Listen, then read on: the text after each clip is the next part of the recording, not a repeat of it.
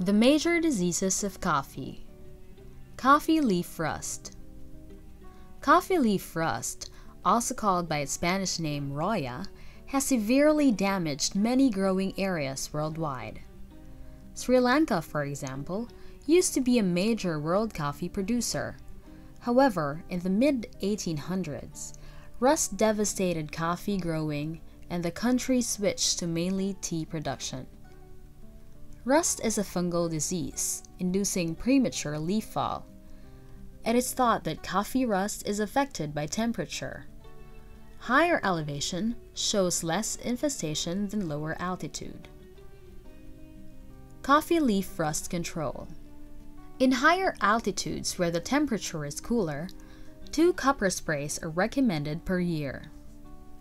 In the lower areas where the temperature is warmer, but with high humidity and plenty of rainfall, 3 to 4 sprays depending on the weather. Damping off. Damping off is a nursery disease. For Arabica seedlings, healthy roots are important. They need to be vigorous, of good size, and white in color. Damping off can be caused by several fungi genus including Pythium, Phytophthora, and Rhizoctonia, among others. It may occur during the germination period and right before transplanting. The symptoms are observable, with the coffee stems turning soft, brown, and rotten. Regular drenching of the nursery pots is important. Cercospora is another type of nursing disease, also called leaf and berry spot. This disease can spread rapidly, with the affected leaves falling off depending on severity of infection.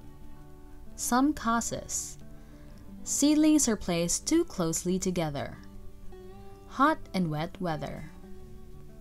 Control: protective spraying with copper-based fungicide before disease develops, and repeated spraying to protect any new leaf growth. Topsin and other fungicides should be used in rotation so as not to build resistance.